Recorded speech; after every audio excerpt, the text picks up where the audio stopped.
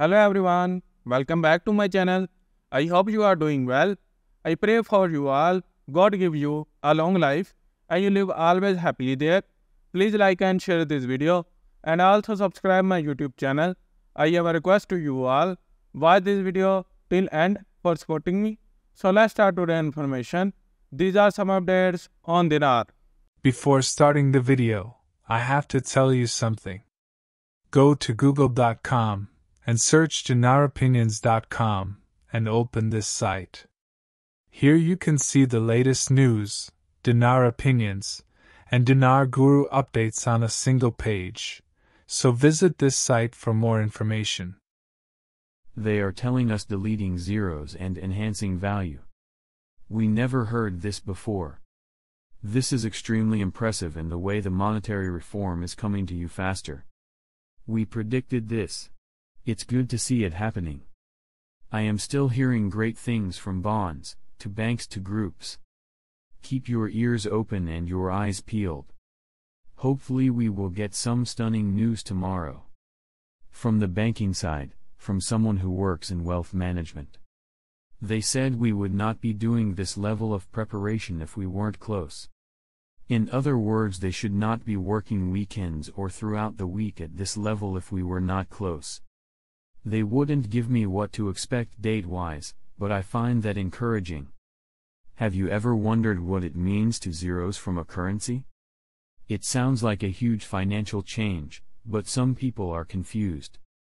Today, we are breaking down what deleting zeros really means in the context of the Iraqi dinar. It's a topic that's stirring up lots of talk lately. So, why is it important? Understanding this can help you make informed decisions about your investments and finances.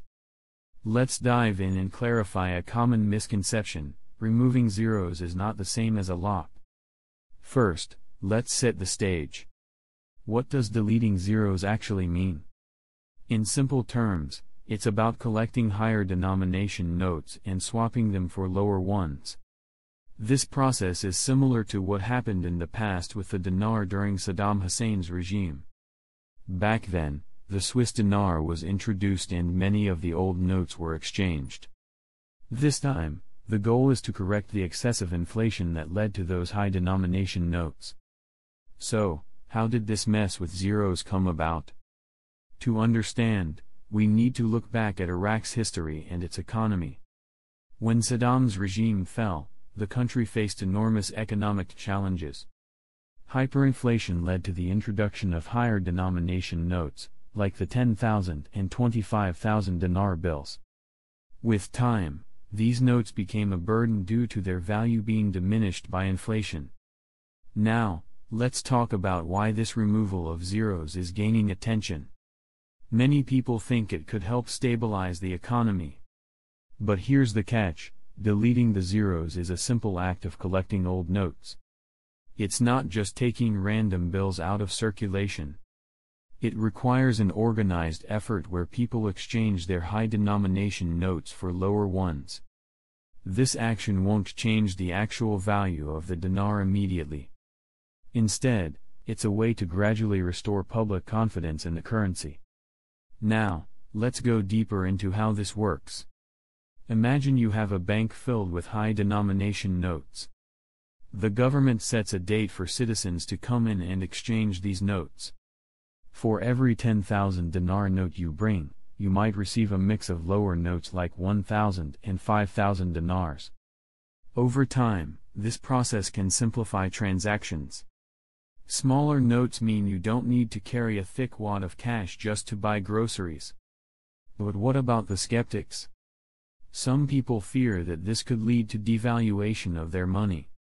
It's essential to understand that this is not a currency change like a LOP. A LOP typically means removing a large portion of the currency value, but deleting zeros is more of a reorganization. By doing this, the currency can look more stable on the surface. Let's consider the practical impact on everyday life. Think about someone trying to pay their rent with a stack of 25,000 dinar notes. It can be cumbersome and impractical. By swapping those out for more manageable lower denominations, transactions become easier. This simplification can encourage more spending and investment. And that's where the true power of deleting zeros comes into play. So what should you do if you hold Iraqi dinars? Keep yourself informed about the economic changes and currency policies. Engage with communities and forums discussing currency matters. Also, stay updated on the official announcements from the Central Bank of Iraq. As a last note, remember that currency dynamics can take time to unfold. So patience is key. If this video helped clear up your understanding of deleting zeros, give it a thumbs up. Share your thoughts and questions in the comments below. Let's have a conversation about it. Make sure to subscribe for more insights into currency and finance topics. Thanks for watching, and until next time, stay informed.